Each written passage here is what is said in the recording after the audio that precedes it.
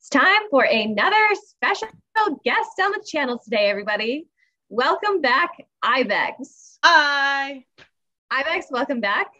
Guys, if you have missed Ibex's previous interviews on my channel, she's been on the channel a couple of times before. Ibex and I hiked pretty much the entire Appalachian Trail together. We were college study abroad friends turned through hiker friends. And she's been on the channel a couple of times before, wants to talk about her AT through hike and wants to talk about her PCT long section hike that was supposed to be a through hike. So last time she was on the channel, Ibex, you had just gotten off the PCT because of the wildfires. You were supposed to be through hiking southbound, but you were kicked off and you were visiting Colorado for a weekend afterwards. So what have you been up to since then? You've completed an entire through hike since then. Tell us about it. Yeah, so got kicked off the PCT. We were super depressed, very sad about it. But we knew we wanted to keep hiking more. And just logistically, it worked out for us to get onto the Benton MacKaye Trail. So that is what we did. And I mean, we still had over 1,000 miles left on the PCT. This hike was only just under 300 miles. So not quite the same, but it just felt really good to do some more hiking and to actually complete a through hike from start to finish. Heck yeah, I bet that felt good after the heartbreak of getting kicked off the PCT. Yes. And you guys, we're on a Zoom interview, just like I did Moss's interview last time. If you saw that, we're just doing it over Zoom. I'm not really in a rhododendron forest. Unfortunately, this is one of my AT photos. This is in Virginia. Some of my favorite flowers on the whole trail. I loved when all the rhododendrons in bloom. They were freaking beautiful. So yeah. Anyway, just wanted to remember that area. So pretty. Oh my gosh. Yes. I still dream about Virginia. But I just wanted to warn you guys that if there's any sort of lag or our voices break up at all for any reason, we are just on Zoom, and Ibex is kind of living in the middle of nowhere in New York right now. We actually already tried to do this interview once and her computer might have died. So she's now on a different computer. So I just wanted to give you fair warning of that. I usually like to interview my guests in person in some beautiful location, but winter makes that a lot more difficult. But anyway, so I want to ask Ibex about all things the Benton MacKaye Trail today. So that's the topic of our interview today, the Benton MacKaye Trail. So Ibex, can you tell us a little bit about the trail? Like you said, it was under 300 miles. Like where exactly is the trail? What's it like? Why did you choose to do that one? Yeah, so the trail spans through Georgia, Tennessee, North Carolina. So yeah, it's out here in the east, but down south, and it is 290 miles, just a little under 300. It shares a southern terminus with the AT, and it's named after this guy, Benton MacKaye. He was a forester and conservationist back in the day, and he kind of was the person who had the idea of the AT in the first place, of making this long distance trail that connected a bunch of other trails and spanned the whole Appalachian Mountains. What a hero! I know. And his original proposal for the start of it down south was what now is the Benton MacKaye Trail. And the people, everyone who kind of came together and put it together didn't end up following that route. They followed the route that we know and love on the AT, but they did still kind of give him this trail and name it after him. So both trails exist down there. They go through the same area. It crisscrosses the AT a few times, and even joins and walks, parallels is the AT for like a couple miles here and there as well. So I actually wouldn't have known. So I remember when we started the AT down in Georgia, I remember there was another trail that kept crisscrossing the AT. But until you said that, I actually did not realize that was the Benton MacKaye Trail. So obviously I knew Ibex was doing the Benton MacKaye Trail in the fall, but I didn't make the connection that was the same trail that we kept seeing.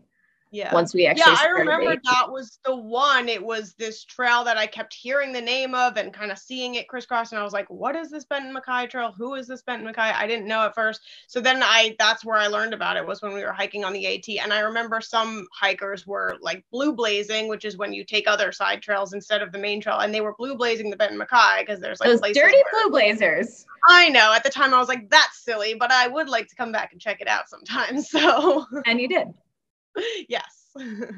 So I remember the terrain down south on the AT being really difficult, like tons of just up and down mountains, like no switchbacks, like just very tough. Like my legs were killing me for like the first several weeks on the AT. So did you find the Benton MacKaye Trail to be tough like that? I found the Georgia section to be hard. Georgia's just hard. Don't let anyone tell you otherwise. So what we did, again, because of logistics, we were able to get a ride down there actually with Moss. And then we got our other family member, Dory, to pick us up at the end. And he spent the night on Springer with us. So anyway, it worked out for us to go southbound.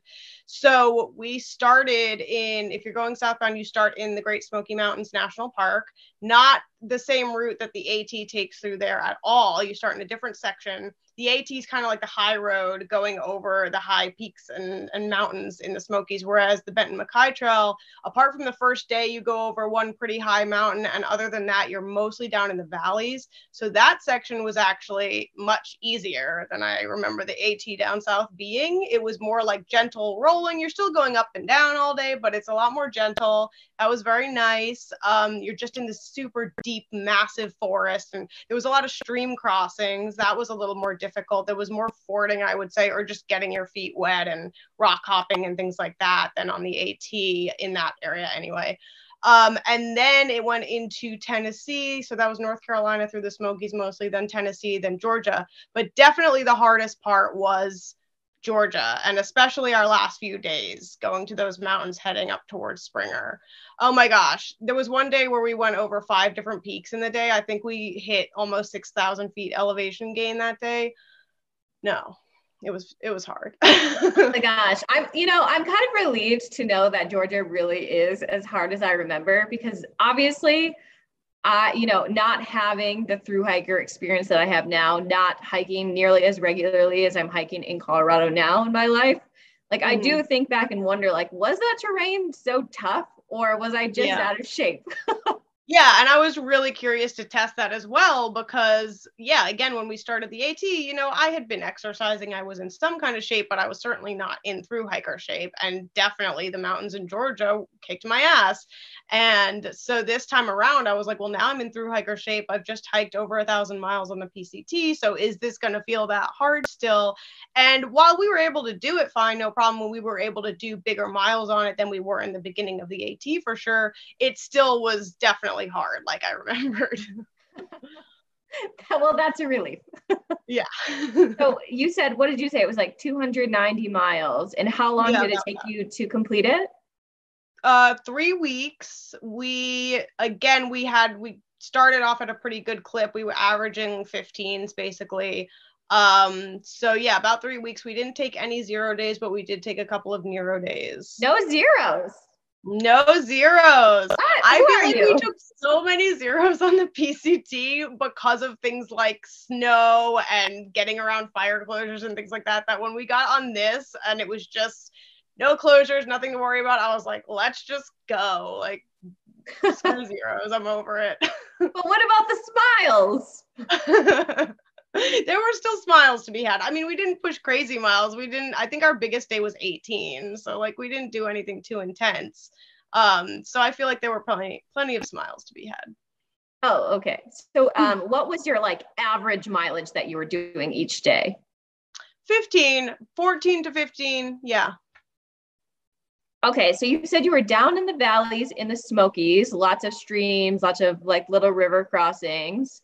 So when we were in the Smokies on the AT, we were forever on the lookout for salamanders because the Great Smoky Mountains are supposed to have such an amazing, diverse population of salamanders. So did you ever see any on the Benton MacKaye Trail?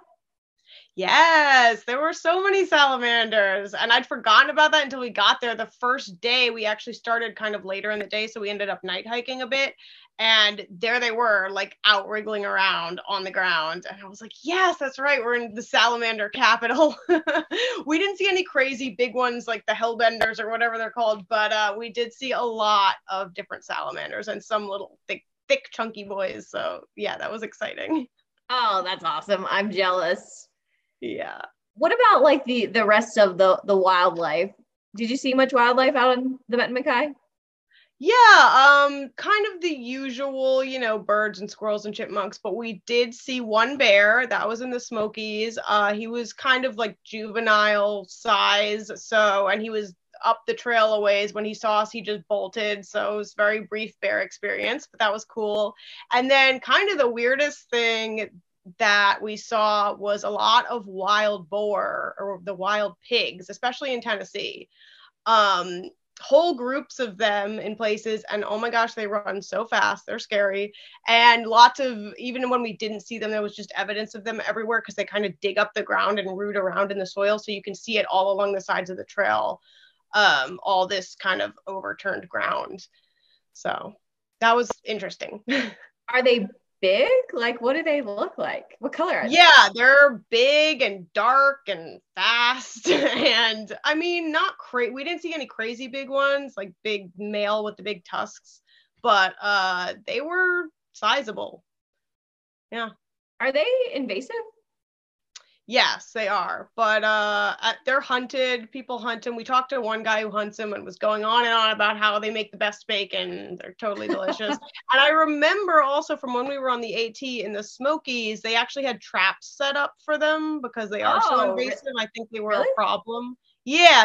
And I saw a couple of those this time around too, but they didn't have any. They didn't catch any. Oh, I don't remember seeing any traps in the Smokies. Maybe I missed those. You might have missed it. Scary. Yeah. Anywho,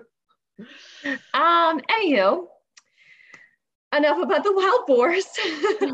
Okay, so the Benton MacKaye kind of goes in the same area as the AT, and obviously the AT has a lot of like shelters and established campsites, and that's where you stay mostly. I mean, you do stealth camp sometimes on the AT, but for the most part, you're staying at either shelters or established campsites. So is the Benton MacKaye similar?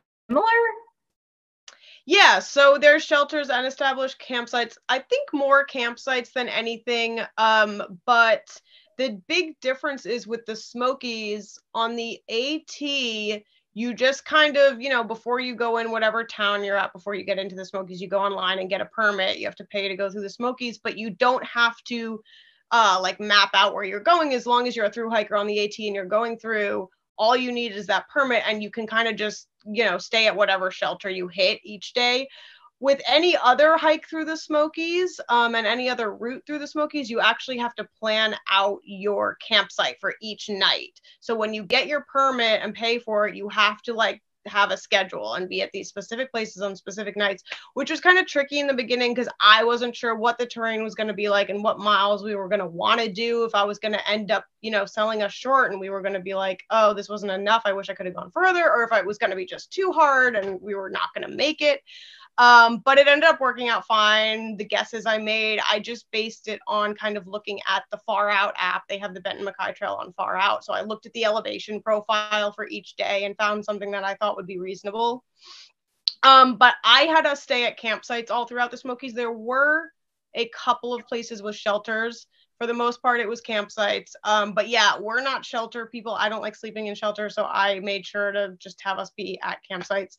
And then going out of the Smokies after that, it's kind of like the rest of the AT where you can just, camp at whatever campsite you want. You don't have to have any specific one designated in advance. So we camped most of the time. I remember seeing a couple other shelters, but for the most part, it was campsites.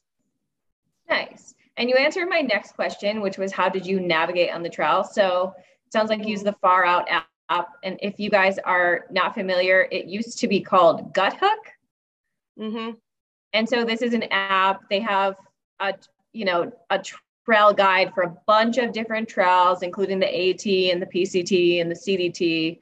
And I know that they've started doing a lot of the smaller trails as well. So I was curious if they had one for Benton MacKaye. Yeah, they do. It's pretty pared down, like with the AT and other long trails. There's a lot of detail, especially regarding towns, like places to stay and places to eat and things like that. For this, as far as towns went, it really didn't have that much information, just like very basic. But because the great thing about the Far Out app is comments, so you do get comments from other hikers. So usually there would be comments in there about like, oh, you know, such and such is a great place to stay, or wherever is good to eat in this town, or here's where you could resupply in town or whatever. And there's also a really good website, actually, if you just look up Benton MacKaye Trail, there's a great website by, I don't remember what they're called. I mean, they're basically like the Benton MacKaye Trail Association. Like they have their volunteers and they conserve the trail and, you know, maintain it and everything. And they have a really good website with all sorts of resources and all information for towns. So I looked into that in advance a little bit too, just as far as figuring out town stops. Cool. So what were the town stops like, and what were the resupply options like? Like what towns did you go through? Were they cool? Were they not cool? Mm-hmm. Yeah, none of them I don't think coincided with AT towns except for Fontana Dam. It goes like right through there where the AT goes through as well. So that area is the same. Apart from that, they were different. Fine for the most part. There was one town, I will say, Ducktown, Tennessee. Not very much there, as far as we like to be a little bougie as far as our food and our resupply. And all they had there was like 2 gas stations and $2. There was a Dollar General and a Family Dollar. Like, oh, that was all the options. And we figured, oh, whatever, we'll make it work. And yeah, we did make it work, but it was slim pickings. It was a pretty lame resupply. I wish, because we had leftover box from the PCT, because we hadn't used all our resupply boxes because we didn't finish, and we had that sent to our first stop, which was very handy, but we also actually could have had access to a grocery store there. So I kind of wish we'd had it sent to Ducktown instead. And there's a really nice inn where they know about thru hikers there, and they'll come pick you up at the trailhead because it's not right on the trail. So if you stay with them, they also take resupply boxes, and I would recommend that for anyone doing it.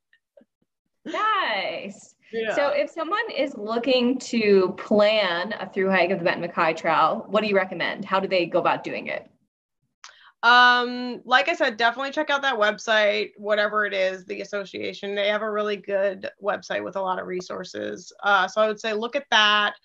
For me personally as well, the Far Out app is really helpful. And yeah, I mean, just do the research. I don't know. That's what we did. Yeah. And that worked out fine. What was your favorite part of the Benton MacKaye? I loved going through the Smokies because it was so different from the AT through the Smokies. The AT, like I said before, it takes the high road. It does get a lot more views. It's more showy, whereas this is down in the valleys in the forest. But the forest is just so massive. It was so beautiful. And it was just really nice to see another side of the Smokies and to get that experience. Because when I was down there on the AT back in 2018, I kept thinking, like, I want to come down and hike here again. It's so cool. And I want to see more of this area. So I felt like we got a lot. I don't know. I just got to see a lot more of down south. And I think the Smokies was maybe my favorite, but also there was one section in Georgia where the colors really started popping, the fall colors, and we had a couple of good views and a couple of balds. Actually, we camped on this one bald and had like the best sunset ever. That was a beautiful area too. Cool. So did you like the season that you did it in? You were there in October. So do you think that's a good time to do the trail?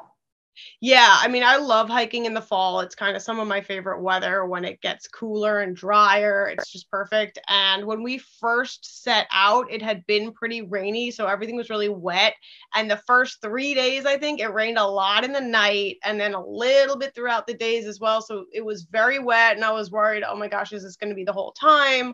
But after that, it dried right up. I don't think we got any more. We got one other day that was like drizzling, but beyond that, we had really good weather, really nice fall, crisp, but like warm enough in the days, but pretty crisp, so you're not sweating all day, and much drier.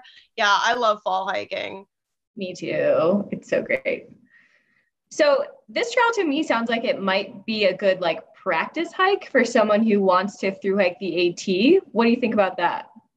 For sure. Yeah, I definitely think so. And I actually knew this one guy I met this year who hiked half of it in preparation to go out on the PCT too. Like, it's just a good one to get out there because it is challenging in a lot of sections, especially the Georgia part, those mountains. It's really challenging, but it's also not too crazy. And because it's shorter, it's definitely a good preparatory hike for any longer through hike, but especially the AT. Yeah, because you get familiarized with the area.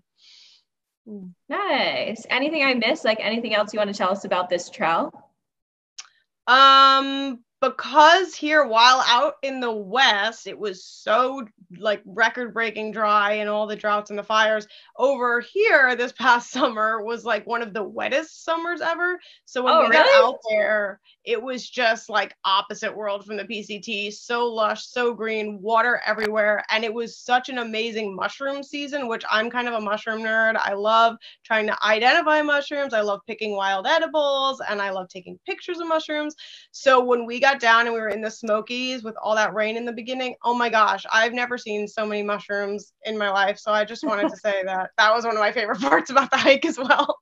And we ate like a bunch of different wild edibles and they were so good. So that was like a really exciting aspect of the hike for us. So any other mushroom nerds out there, this might be the trail for you. That's how it was though for me. So after I finished the AT, I had to go back down to Virginia and finish 11 miles that I had missed when I was sick. And I was surprised. I would think like fall wouldn't really be mushroom season because it's not as wet, but there were so many mushrooms down in Virginia in the fall. It was crazy, just like big, beautiful mushrooms, so many varieties.